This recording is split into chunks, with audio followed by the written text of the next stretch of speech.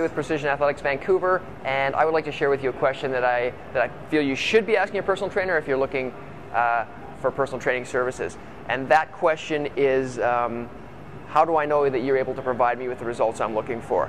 Now, how would you determine that? You would want to know that that trainer has specifically produced those results you're looking for with other people on a consistent basis. Then you know that you have an idea that they know what they're talking about, nutritionally, exercise. You're going to want to look at their experience. How long have they been in the business?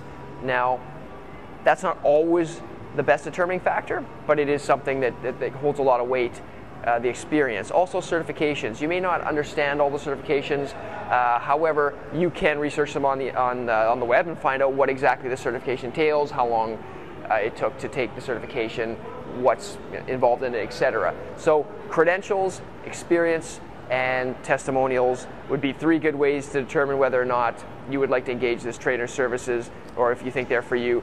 There are a few other things that you would want with a trainer. That's a personality match. That's something that just you either have or you don't have.